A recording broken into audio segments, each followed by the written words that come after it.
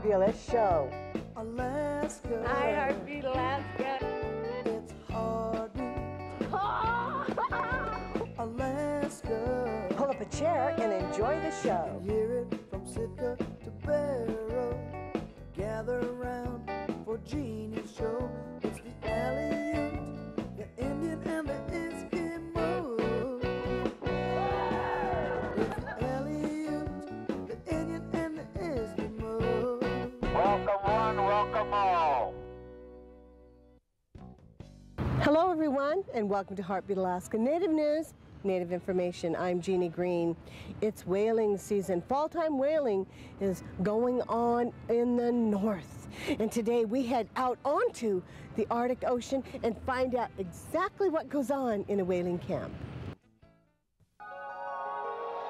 Heartbeat Alaska is brought to you in part by Brown's Electric Lighting Gallery. Thank you, Brown's Electric, for your generous support of Heartbeat Alaska.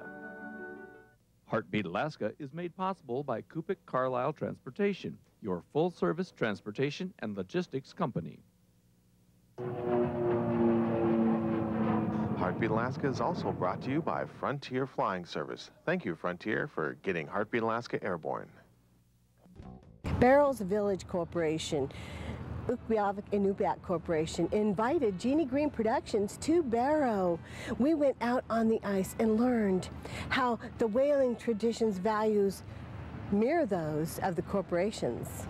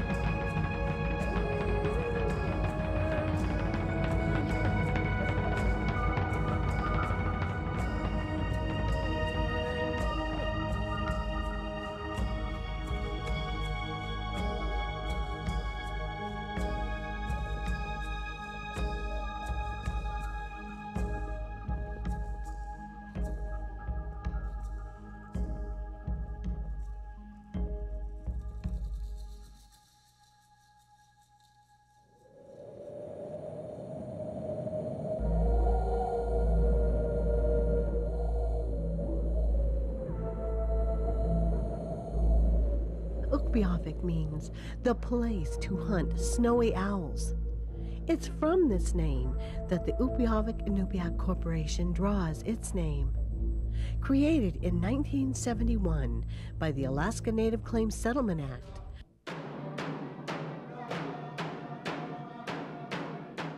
the corporation is community-owned by over 2,000 Inupiat, adding deeper meaning to the word shareholder. Now one of Alaska's largest companies, Ukpeagvik Inupiat Corporation offers a wide range of products and services throughout the world.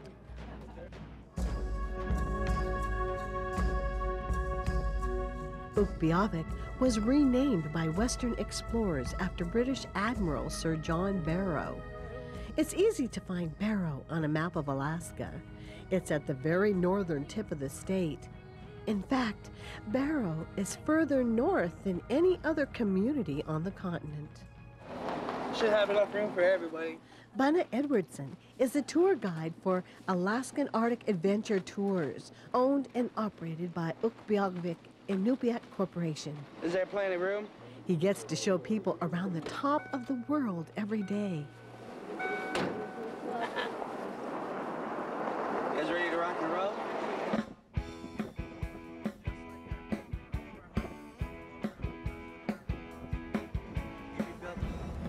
that traffic light.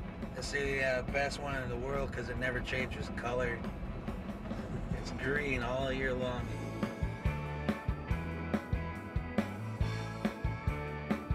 Well, one of the biggest misconceptions about Barrow and us Eskimo is that we live in igloos, but I tell them, every single person that lives up here lives in an igloo because it means house. Another misconception is that we rub noses. We never rub noses. That post office is brand spanking new. It's a couple of years old. No such thing as mailmen here. In the wintertime, we have 65 days where we don't see the sun. That gets to them right there. They can't imagine that. And I tell them that's what drives most people out in the wintertime. This place is not for everybody. But I tell them you can't have the sweet without the sour. You know, if you have 65 days of darkness, we have 86 days of sunlight, just like this. Just like this, 3 o'clock in the morning in the summertime, 86 days straight. I love that too. We are pretty isolated, but we're completely self-sufficient up here. Well, you can only get here by plane. Alaska Airlines is the only carrier in or out of here. The Arctic is one of the harshest environments on the planet. There are no farms here, and no trees will grow this far north. Winter temperatures of 40 degrees below zero are common.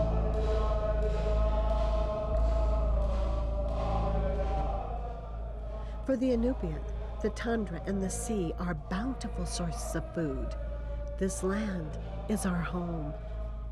For generations, the Inupiat have followed their culture and lived in concert with the animals on the land and in the ocean. Since time immemorial, they have worked together to ensure the survival of their way of life.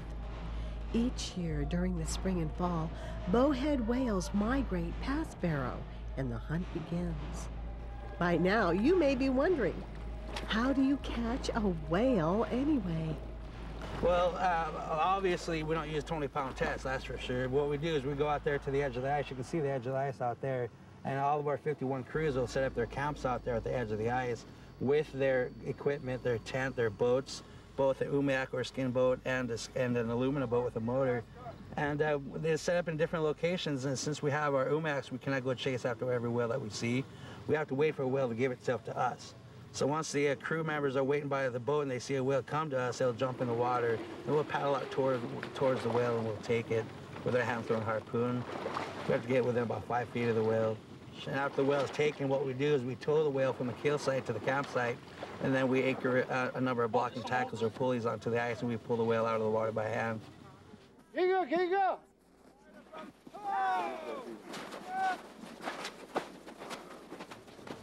Takes up to 150 people and up to 12 hours just to pull it out of the water. And once it's on top of the ice, we continue to butcher the whale. That takes up to another 12 hours right there. And every single person that goes out to help, you know, they don't have to, they don't get paid with money. They get paid with food. It's subsistence lifestyle. How we set up is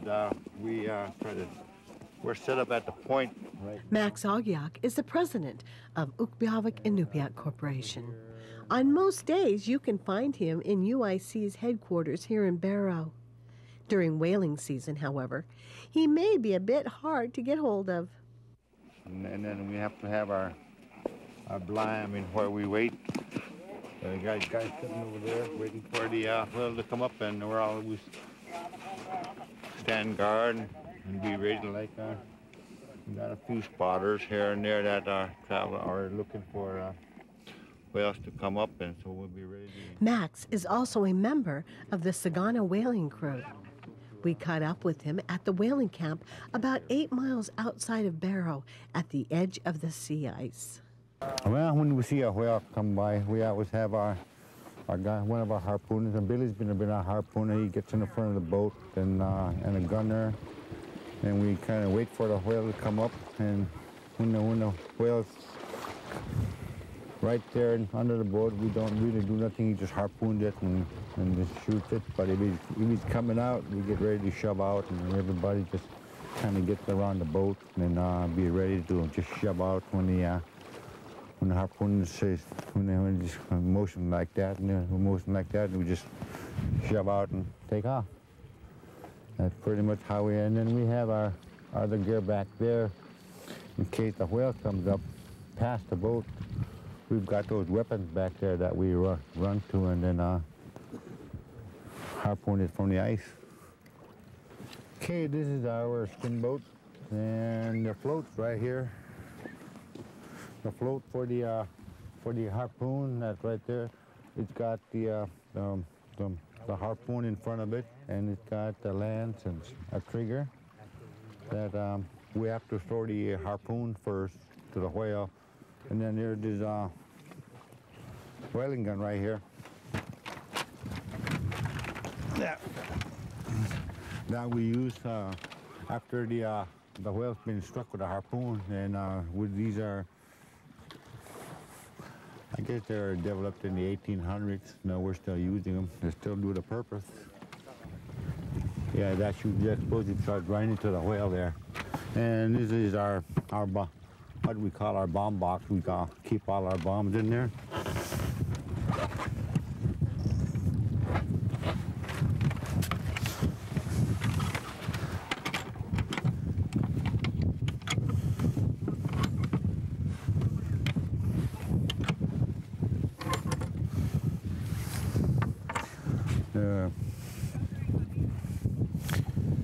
This one here is for the harpoon there, and that each harpoon got each bomb got a mark of the captain. This one got EI, that's captain's name, Edward Ita. And this one here is for a shoulder gun bomb. You know, it's got these fins on it. Right now they're tied together so they won't get bent up when you're handling them. Then you take the string off and you put in the shell. That's the bomb for the shoulder gun.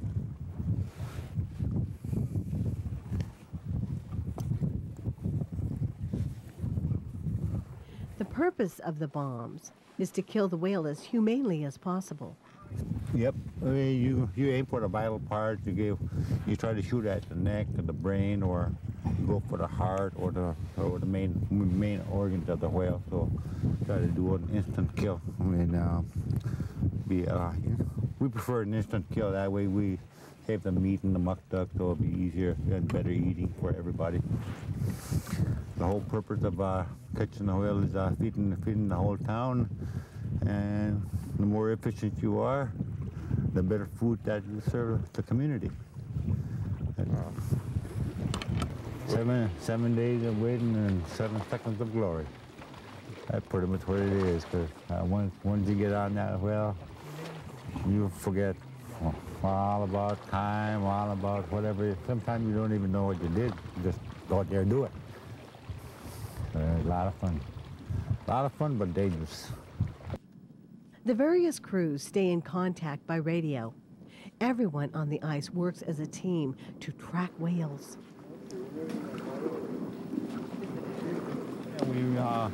VHF radios are our main source of communications down here. Like when our crew down further, down the coast, spot the whale, depending on where it's at, if it's in the water or close to shore, let us know it's coming, so we stand ready when it comes our way, so we won't get surprised. A lot of times, the harpooner gets in the front of the boat, depending on how far away the camp is and how big it is. They used to take about maybe 45 minutes to a half an hour. They stay under, so we kind of time it to see when it might be coming up, and when the time comes up, we start looking. Everybody's got a pair of binoculars, and so we kind of scout around, see where it's going to go, and stand ready. Yeah, we have to be quiet. Turn the radios down. Tell the guys in the tent to be quiet down, and whenever we can, we try to let the other camps know, let the snow machine. The echo of the snow machine carries a lot, goes a long ways under the ice, and kind of spooks the whales out. So we're trying to. Everybody's got a pretty much the same belief that when the whales are running, they try to stay put. No machine, no snow machining, then pretty much stay close to the boat.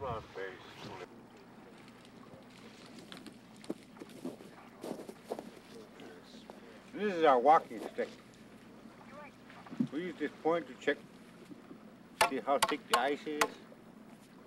If it goes through the ice, it's not really safe to walk on. And we have a hook on this side. There's a hook on the one end of it, so if you fall through, you can use this to keep yourself from sinking. You use the hook to pull yourself out of the water. So that's one of the tools that we use when we're out walking on the ice, just to make sure that we're walking on safe ice. We call it a walking stick.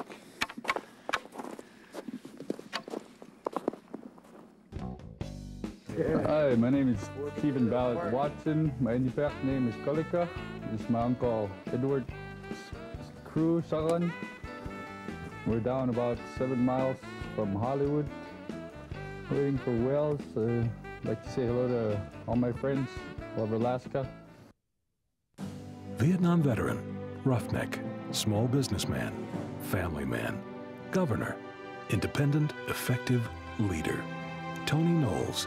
In Washington, he'll work to create jobs, reach across party lines to promote oil and gas development, make prescription drugs and health care more affordable, even standing up to his own party to protect Alaska jobs. Putting Alaska first. Tony Knowles. I'm Tony Knowles, and I approve this message to Alaskans. Flying in Alaska? Fly Frontier, the official airline of Heartbeat Alaska. Frontier is expanding again. They've added new routes to Nome, Kotzebue, and the surrounding villages. As you can see, Frontier is now really covering Alaska. So the next time you fly, try Frontier. Frontier offers quick, convenient check-in, low fares, and service direct to many of the villages. Frontier Flying Service is the official airline of Heartbeat Alaska. Make it your official airline too. God has put together a program just for you. Come and rejoice in the Lord. October 30th and 31st, we'll be holding another We Win taping at the Anchorage Friends Church. You are invited to Alaska's only National Alaska Native Christian Television Ministry, We Win. There will be native foods from across the state. Be sure to try Eugene Blatchford's recipe for homemade reindeer stew. Tapings begin at 2 o'clock in the afternoon, both days. That's October 30th and 31st at the Anchorage Friends Church. Come and be part of We Win, World Evangelism with Indigenous Nations. For generations, the Chupik Eskimos of Nunivak Island have maintained the finest herd of reindeer anywhere in the world. The flavor and nutrition of these magnificent free-range deer is unmatched and is now available in commercial USDA-inspected lots. This is the only official outlet for authentic Nunivak reindeer meat. For more information or to place an order, contact Nunavut Reindeer and Seafood Products, Box 42, Macoriac, Alaska 99630, or call 907-827-8015. Supplies are limited. Sometimes sitting at a whaling camp takes patience. You may wait for hours, hours that turn into days. But when the crew strikes a whale, the word travels fast. And what crew you got me? While at camp, word comes over the radio that the Ukpeagvik crew has struck a whale. Soon the whale is the talk of the town, and folks are speeding out to the Ukpeagvik's camp to help pull it in.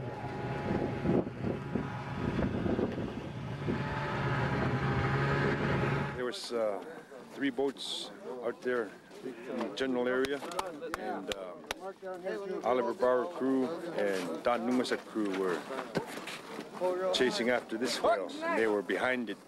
We sat there, we waited quietly. It was coming straight forward for us, and when it came up close by, we started oaring real slow, quietly. Crawford Ukpeagvik is the co-captain of the Ukpeagvik crew. Like all the crews here, they use a traditional skin boat and oars to hunt the bowhead whale. And just approached it right when we got to it. It noticed us and it started to dive, and that's when we struck it. That first spot over there. It was a pretty safe strike. We didn't get caught by the flukes or anything like that.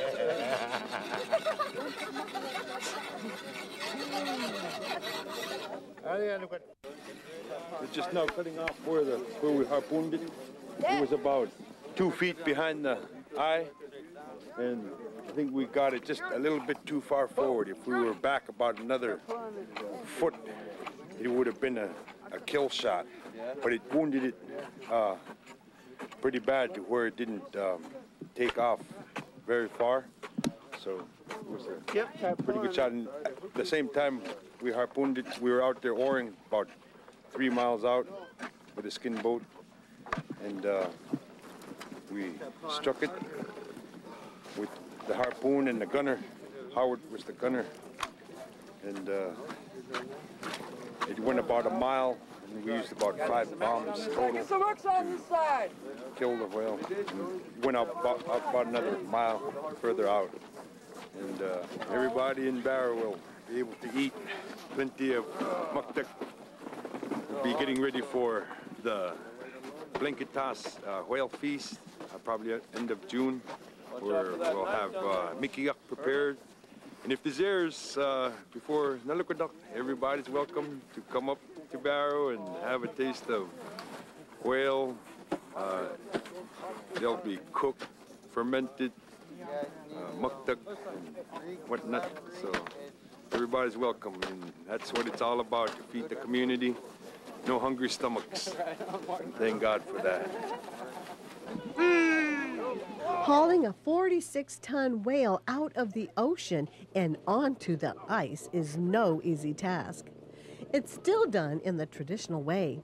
The people of Barrow pull together to get the job done. I'd just like to add that, first of all, I thank God that we were able to successfully land the whale. It's a privilege to be a part of it. It's a humbling experience. Thank God for that. Yeah, smoke guys on. When the whale is on the ice, the traditional cheer of "hey, hey, hey" echoes across the ice.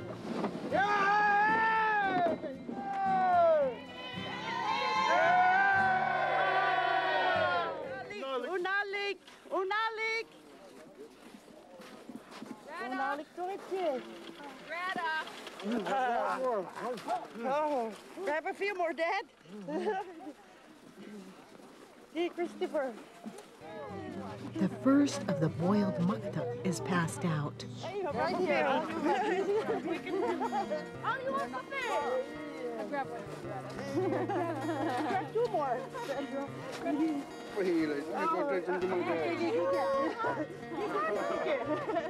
One again. Okay, unalik. Yeah. Okay. Yeah. There's plenty more. What are you doing here? I choose one. Nakahuramig. Nakiluadamig. I choose after me kapanin. Katiptinin. This is the fresh part that was just cut off from the whale to serve the people that are exhausted, probably a little bit hungry, that enrichment that they need right now, and they really want to enjoy. Amen, amen. And have a bite, enjoy. These traditions form the foundation of Ukpeagvik Inupiat Corporation. What you were trying to do nowadays is at UIC is trying to make within the companies that we've got to bring back to the community jobs and some kind of economic base and for our shareholders to have and to be able to sustain our community to supporting their cultural activities. We understand the importance of helping communities to maximize their potential.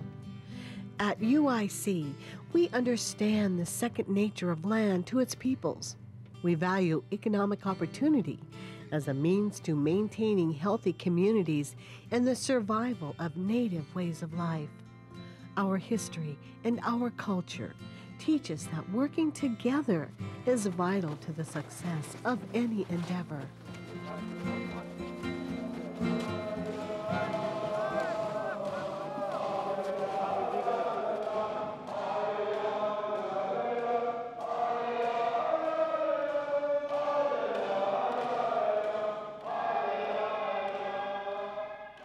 Hello, my name is Bill Itta. I'm a harpooner for Edward Itta's crew up here in Barrow. I'd like to say hello to Heartbeat Alaska, to all my friends, and especially to the people in Fort Yukon. Hello. We'll be right back. Vietnam veteran, roughneck, small businessman, family man, governor, independent, effective leader. Tony Knowles. In Washington, he'll work to create jobs, reach across party lines to promote oil and gas development, make prescription drugs and healthcare more affordable, even standing up to his own party to protect Alaska jobs. Putting Alaska first. Tony Knowles. I'm Tony Knowles, and I approve this message to Alaskans. Dear Richard, this is really hard to write. Dear Richard, people are starting to talk about you. I'm sorry, but I have to say something. Thanks. Call me later, okay? Dear Richard, please, just listen. It takes a lot of guts to talk to your friends about their problems with marijuana or drinking, but it could make all the difference. In rural Alaska, we depend upon the rivers and the land for our subsistence. We depend upon our past to guide us into the future. We depend on toyo stove to keep our families warm. They're very efficient over the old type oil stoves that we used to have before. Rural Energy Enterprises offers a wide variety of heating solutions for your home, like the Toyo Stove Laser 73 and Godan Boreal. It's so efficient and it keeps our house, nice and cozy. You don't need no electricity, and you can also cook on it. You can pull the top up and then you can cook on it. And the burner is designed so that it's more efficient than the old type oil burners. They're priced well. You save money on heating fuel. It's a big plus in our village. Rural Energy Enterprises, helping Alaskans save energy since 1987. Thank you so much, Ukpeagvik Inupiaq Corporation from Barrow, Alaska, for sharing your culture, sharing your news with the viewers of Heartbeat Alaska, viewers that stretch from the top of Canada to the tip of Florida. God bless all of you.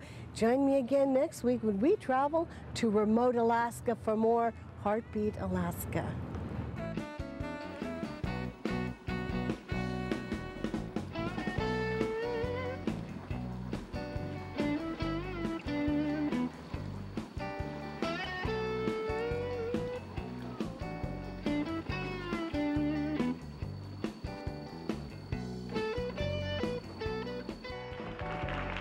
See ya.